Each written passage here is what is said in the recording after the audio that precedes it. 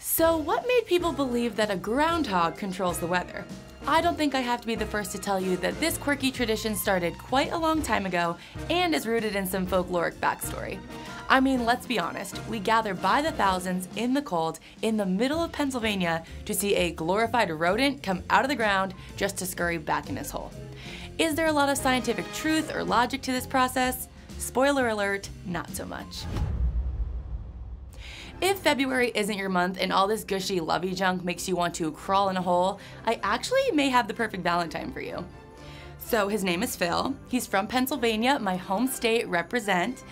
He stands at about 20 inches tall, and I know that may be too short for you, but girl, you can't be picky, it's cuffing season. Oh, brunette and a definite homebody, except on those random days when he decides to leave the house. But this guy is kind of scared of his own shadow, so that doesn't happen often. Oh, and he's basically a meteorologist. So, what do you think? Okay, so I'm not setting you up with a short brunette man who's basically a hermit.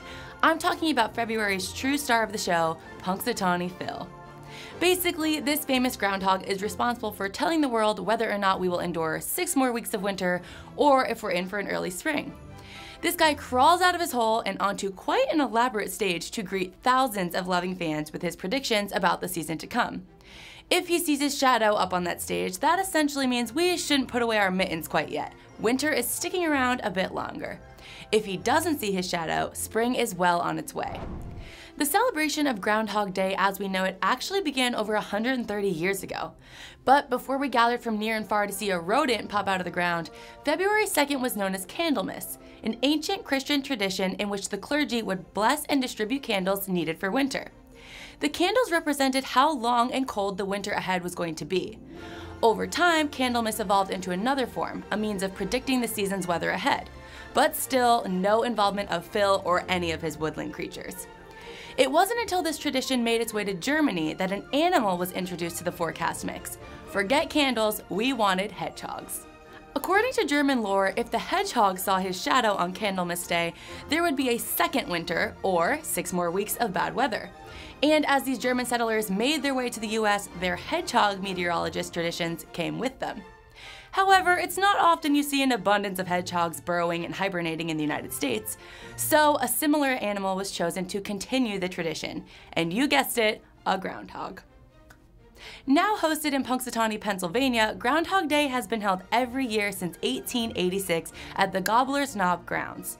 Our official source, groundhog.org, tells us that it's, quote, a day to take everything a little less seriously and break up the winter monotony, at least for a little while. I feel kinda bad. I've been bashing my man Phil, saying that his once-a-year appearance doesn't mean much and it's all just fun and games. So I'm gonna call in one of the experts to tell us about the legitimacy of what Phil has done over the past 133 years. No one knows this guy and his tactics better than the Punxsutawney Groundhog Club. Hey Steph, I'm Jeff Lundy. I'm president of the Punxsutawney Groundhog Club, member of the Inner Circle. I'm one of Phil's friends, and my moniker in the club is Fairweather Man. So I just have a couple of questions about our friend Phil and about the holiday and everything like that. So first and foremost, how long ago did this wildlife forecast begin in Punxsutawney? Well, the actual time for the forecast of the Groundhog Club knowing it goes back to, I think it's 1887, which is like it's around 135 years. That's when Phil came out of the woods. Now he may have been predicting, before that. I mean, maybe just for some local farmers or, whoever was hanging out at that time. But he's been forecasting for us since then. Will you just tell me a little bit about what you do and what your role is in the day? I've been a member of what we call the Inner Circle, which is, you can picture it kind of like the board of directors of our organization. We're the people that take care of Phil. We all have little roles. We all do different things. The most important role is not mine. It's the handler who has the relationship with Phil. Right now, I'm president. I apparently did not attend one of the meetings and then came to the next meeting and I was president. That's kind of how things work in organizations. And I had to learn groundhogese. I had to learn how to speak to Phil because only the president can with his cane. And it's very hard. Okay, so one thing I kind of want to hear a little bit more about that you've already touched on, this was not in my anticipated questions because this is brand new information. What do you mean by groundhog whispering? What are these signals that you're going to be looking for? Well, it's called groundhogese. So Phil yeah. does not speak. So if you look at any of our literature or you look at any of our things, you're not going to see a bubble with Phil on it because he doesn't speak, in our language. He understands it, but he doesn't speak it because, it's his own language. His language is groundhogese. So the tradition is that whoever's the president is the only one who can speak to Phil. And I have this cane that we keep locked up. And it's when I hold this cane, I'm in theory is able to communicate with Phil. It's kind of like a wink and a nod, and you kind of got to know, and in his paws, he's got these little hands that don't have thumbs. That's why you can't thumb. Like you'll never see a groundhog on the side of the road. That's old for you, I know, but for thumbing, like when you used to have to go to college, you would thumb. You can't do it because it doesn't have thumbs. It doesn't have opposing thumbs. So like the little hand signals, those work too. Sometimes he'll do that, like if he's counting. I think he does that. But so that's groundhogese.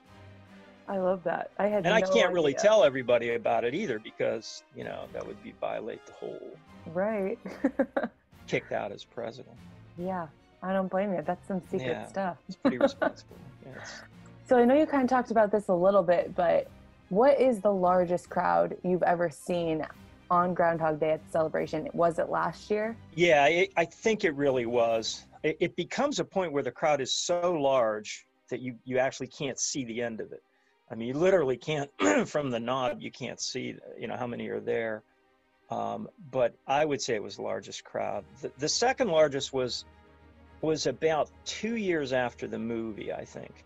And just so you're aware, too, on Groundhog Day, people, if you go to our website, I mean, it starts as a stage production, like at 4 a.m. Yeah. And it lasts for like 3 hours of dancing and music and huge fireworks. And so, that part is what we'll miss more than anything this year. It's the interaction with people. And so we're trying to do everything we can to kind of maintain that contact that we have. Right. That's so awesome. I don't know if you can disclose this information, but how old is Phil? Well, we know he's 135. Okay. Because that's when he came out of the woods. So, but past that, I don't know. Okay. Good to know. Yeah, I mean, it's just, I don't know. We just say he's around that age. Awesome. Alrighty. Thanks you Steph. so much, Jeff. Nice meeting you. Maybe our paths will cross again. I hope right. so. Thanks. Bye, thank you. Okay, so now we know all about Phil and his forecaster abilities. But is he the only groundhog with this type of clout? I will be the first to admit, I thought every state had their own groundhog to watch, celebrate, and count on for Groundhog Day Stratos traditions.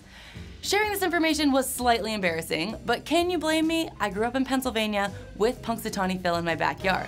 I never had to worry about another state's groundhog. But the joke's on everyone else, because other states have in fact picked up on this tradition with their own furry friends in the ground. For example, have you met Sir Walter Wally of Raleigh, North Carolina? Or Birmingham Bill, Birmingham, Alabama? Buckeye Chuck of Marion, Ohio? French Creek Freddy, French Creek, West Virginia? Woodstock Willie of Woodstock, Illinois? Chesapeake Chuck of Newport News, Virginia? Chuckles from Manchester, Connecticut? Chattanooga Chuck from Chattanooga, Tennessee? And lastly, the most unique name, Jimmy, just Jimmy, of Sun Prairie, Wisconsin. It may sound silly to rely on a shadow and or a groundhog to tell us what's in store for the rest of the season. And to be fair, the whole shadow thing is just a fun tradition and a show at this point. But that doesn't mean that animals don't have the ability to sense other types of weather patterns. Take frogs, for example. These amphibians are said to croak longer and louder than usual when bad weather is on the horizon. When a frog's croak volume increases, a storm is brewing. Farmers also believe that cows have some kind of weather sense as well. According to legend, when cows sense bad weather, they actually become restless and swat flies with their tails, or they lie down in the pasture to save a dry spot. So perhaps my friend Phil is onto something. What have we learned? Basically, we wait for a 134-year-old rodent to pop out of the ground on February 2nd, all because of the Germans who just had to change ancient tradition.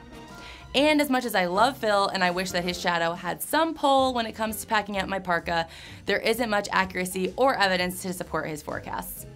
So my friends, that's the scoop on this holiday. Be sure to come back next Friday for another episode of Cool Stuff Strange Things, where we'll fall down more groundhog holes of downright strange stories.